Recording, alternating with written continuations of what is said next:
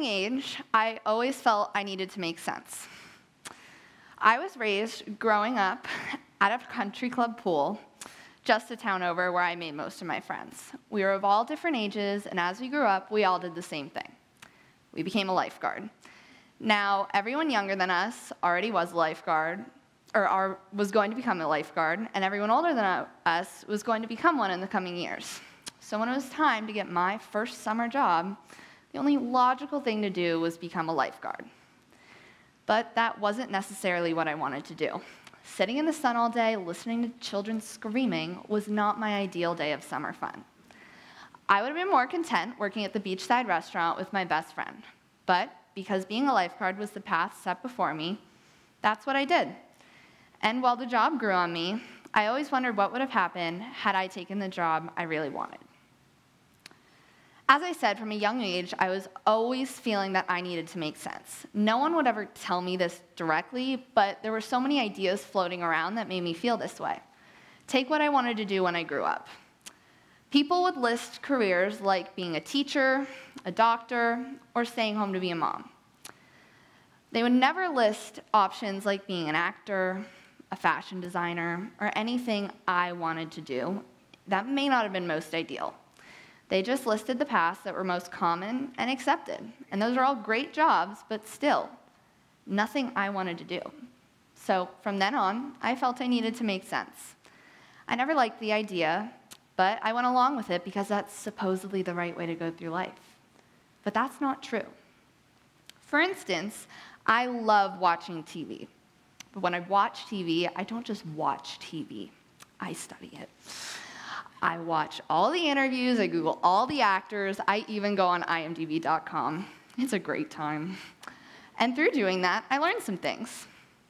Jesse Williams, who's most notably known for being on the ABC hit drama Grey's Anatomy, was a teacher before he picked up acting. He left his secure teaching position to venture into an industry where you do not have a secure job. But today, he's a successful actor who spent 12 years playing a beloved TV doctor and is currently on Broadway, living out his dream. He did what he wanted to do, regardless of what others thought, and it paid off. Another example is Sean Flynn. Sean played Chase Matthews on the Nickelodeon show Zoe 101 for 3 seasons. But after 3 years, he thought it was the smart choice to leave and get his college degree. Years later, he spoke about how he regretted that choice and wishes he stayed on the show. A choice some people may have found uneducated. But he regretted it. See, Jesse did the thing that worked for him, and it paid off. But Sean did the thing that everyone else wanted him to do, and he wishes he could change the past. Myself, Jesse Williams, and Sean Flynn aren't the only ones who've suffered from the idea of making sense. It's an idea that's broadcasted all over the world to many different ages and in many different forms. It's even broadcasted to adults. 50% of adults say in a job they don't like and a big part of those people are because they think it's easier to stay put, or maybe they just don't want to move at an older age. When I heard this, it frightened me. We ask high school students to choose what they want to do very soon after they graduate, and then we make it very hard for them to change their minds. This leads to people becoming bored, depressed, and dreaming of what they actually want to do. It's hard to start over, but if it feels right to you, you should do it because it's doable. Even high school students suffer from the idea of making sense. Take after high school plans. The most common path is college, and that's what's most put on to high school students. But some people get more out of 2 years studying abroad than some people get out of a 4-year degree. But that also doesn't mean that college or any smart choice is the wrong choice. It's whatever makes sense to you. If you want to go to college, great. If you want to go straight into the workforce, great. If you want to go abroad, great. All are strong options. It's whatever you want to do. Around 70% of high school seniors in New Jersey go to college directly after they graduate high school. That's around 30% of high school seniors doing something else full-time. Now, they may be doing something valuable, or they may be lacking, or maybe they can't afford to go to college. But regardless, their choices aren't accepted by most people. because 7 out of 10 people feel college is the right choice after you graduate. That's ridiculous. It may be the norm, but you should do what you want to do, what makes you happy. And for me, going to college makes me happy. This fall, I will be traveling to North Carolina to study cinema and television arts at Elon University. Now, cinema and television arts isn't the most recognized major, but it makes sense to me. I have loved the ins and outs of TV for years, for as long as I can remember. And now I get to study it for real. I get to go to school, and I'm finally excited about what I'm learning. I'm happy because of my choice, and I'm not thinking about what others are doing. I'm happy, regardless of what others are thinking.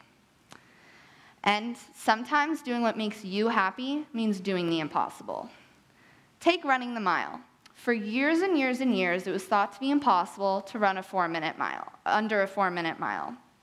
But one man, and that one man being Roger Bannister, knew he could do it. And everyone thought he was crazy. But he ran the mile, and his time was 3 minutes and 59.4 seconds, just under 4 minutes. And you'll never guess what happened next. In the following 2 years, 10 other people ran a mile under 4 minutes. And why, you may ask? Because one person did it.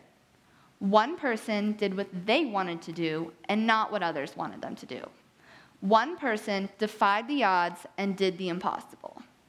And because that one person didn't stick to the status quo, those 10 other people in the following 2 years, and over 1,800 other people to this day, were able to defy the impossible and run a mile under 4 minutes. And the current record is 3 minutes and 43 seconds, just under 16 seconds under Roger's time. What a lot of people don't realize is that you are unlimited. You have the capability and the power to do anything you put your mind to, but we don't. And why is that? Because we're constantly thinking of what others think of us. And it comes from the roles we're born into and stereotypes, but all we have to do is just push that out of our heads. Emmanuel Acho, a former NFL linebacker, writer, and inspirational speaker, once said, "It is easier to live in the confinement society puts for us. It is easier to live in a box. It is easier to be afraid of other people's fears." Acho, who defines his life as illogical, left the game of football to pursue a career in media. A choice that many people didn't understand, but he did it because that was what was right to him. And then he wrote a book titled Illogical about his choices and how society affected them. He talks about how we can replace the limits set for us, and with that, we will have endless possibilities. He wants people to break the pattern set and make their own. And I want that for you too. I want you to do something for yourself and nobody else but yourself. If you want to be an actor instead of a teacher, great. If you want to go abroad instead of going to college, that works. If you want to have ham on Thanksgiving instead of turkey, that's your prerogative. But that's the point. It's your prerogative. It's your smart choice. It makes sense to you. Doing what you want to do will not always be easy, but it will always be worth it, because the most important person in your life is you. So that's who you need to listen to. Thank you.